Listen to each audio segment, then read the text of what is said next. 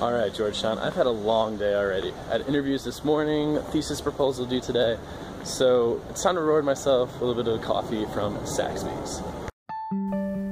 Considering Saxbys is just 2 blocks from the front gates, it's a great spot to get coffee in the morning, in the afternoon, at night, whenever you need to get that caffeine fix.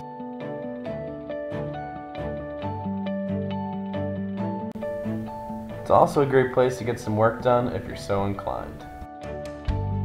This beautiful day in the district, there isn't much better than a cup of coffee. Although it also has a kind of practical purpose to it. I have a lot of midterm studying to do tonight. But first, I'm going to procrastinate and watch some of The Wire.